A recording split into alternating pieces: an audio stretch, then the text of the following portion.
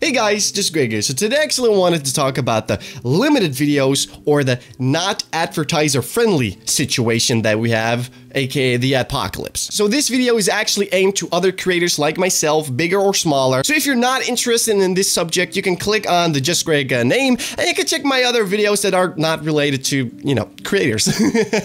So let me start from the beginning. So a couple of days ago, I got hits. Nearly 70% of my videos got this nice yellow marker saying your video is limited, aka not advertiser friendly. So my first reaction, as with a lot of you guys probably, is oh my god, my channel's dead now. I won't get any money, we're dead. It's over. It's over, guys. It's over. But is it really? The answer is surprisingly no, actually. It's not even that bad. We have all seen the YouTubers like Mr. Repsian and others talk about 90% of their videos being hit and acting like it's the end of the world, and I can understand their precision because YouTube is really not that great at actually communicating. So what I did was I actually contacted YouTube partner support and they gave me a copy-paste message. Then I contacted them again, and this time I got Eric from the YouTube partner support, who actually, surprisingly, answered all of my questions. So here you can see the message from Eric, and you can pause it if you want. You can reread everything, but I'm gonna explain everything what it basically says. So the first question I did ask is, will limited ads or not advertiser-friendly videos impact the searchability or the recommendation system? As you know, if your video is not monetized, your videos will have a lower ranking in search and have a lower possibility of being shown on the sidebar, aka the recommendation. Search and recommendation, as most of us know, are the most important things for a channel. That's actually how a channel grows. Luckily, the answer is no.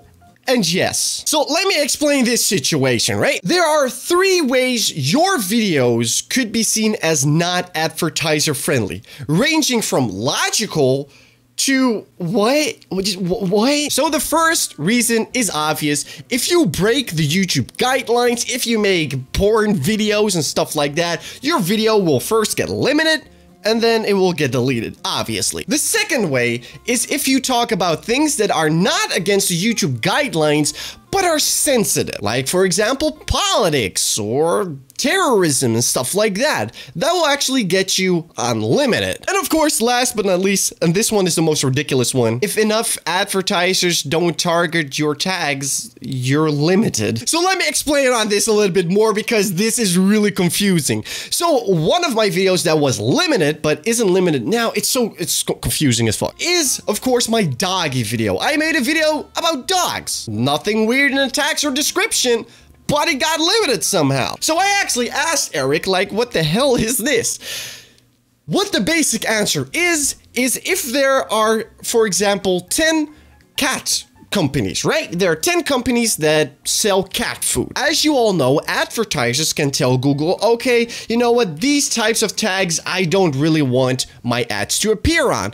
Maybe they don't want to have their cat ads on dog videos. Maybe they're like, you know what, dog owners don't have cats, right? So they'll tell YouTube, you know what, don't put my ads on the tags dog, doggy, cute dog, awesome dog. And then of course, YouTube will be like, okay, that's fine. You're actually missing those types of ads, and that actually makes you limited. But here's the thing, and this was something that Eric said. I actually asked about, like, is there revenue loss at limited videos? Yes and no. It really depends on your type of video. Like I said, if you have the situation that I had with, a cat company not wanting to place ads on dog videos, then yes, you will lose maybe 1% of your normal income. However, if you're more into the danger zone, like stuff like you talk about sensitive topics, then yes, you could lose between 50% and maybe even 70% of your normal income on those videos. So if you're a creator who talks about politics, then yeah, chances are that you are losing out money. But that's not really YouTube's fault. It's basically the advertiser's fault. They say, you know what, we don't want our ads to appear on those types of videos, and you can't really complain about it because it's their choice. Does it suck? Hell yes. Is the situation suck? Yes. Is the AI untested? Yes, they actually admit that their ad-friendly bot is untested and it doesn't really work properly. So here's the problem I have with this. Small creators like myself, we can click on the manual review button. However, you need 1,000 views in the last 7 days on that video, otherwise they won't do anything for you. And this really truly sucks because YouTube was about you, the creator. And now it's more like, Just know, if you see that yellow icon, it doesn't really have to necessarily mean that you're gonna lose income. It just means that some advertisers just don't want to associate with those tags. So what can you do as a creator to avoid this situation? The simple answer, nothing. Like literally nothing. Even if you went full PC, full Teletubby mode, I'm pretty sure that the Teletubby videos, the ad-friendly ones, they probably have the same problem as us because there are some advertisers that just don't choose to target that audience. And the last thing I wanted to talk about, that was the last question I asked him, was, will limited ads block channel growth? I think most smaller channels are more concerned about this.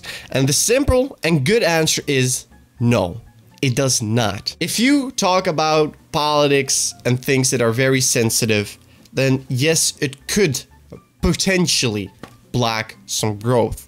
However, the majority are gamers, vloggers, songwriters, I don't know. You won't really have any problem with this. This was something they implemented a long time ago.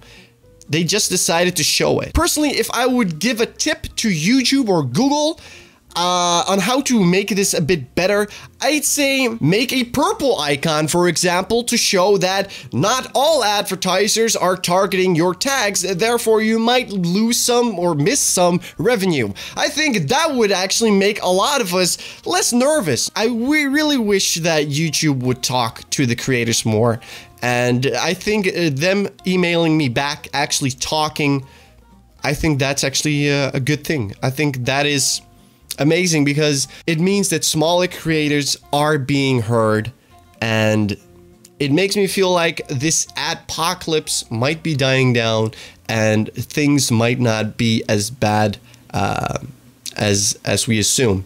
If anything changes, I will update the description. So this means if you're watching this video and it's been 5 or 6 days after this has been posted, make sure to check out the description to see if anything has changed or not. So let me know in the comment section below what you think about this adpocalypse. What do you think about this entire mess of like everything is not advertiser friendly? Like should they actually make a purple one or a red one to indicate a little bit more what's going on with your videos? Or do you think, yeah, this is fine, this is fine? Let me know in the comment section down below. So anyways, guys, I really hope you enjoyed this video. If you did, smash the like button. Feel free to share and subscribe. Just Greg saying that. Real love, guys. Said I'll see you next time.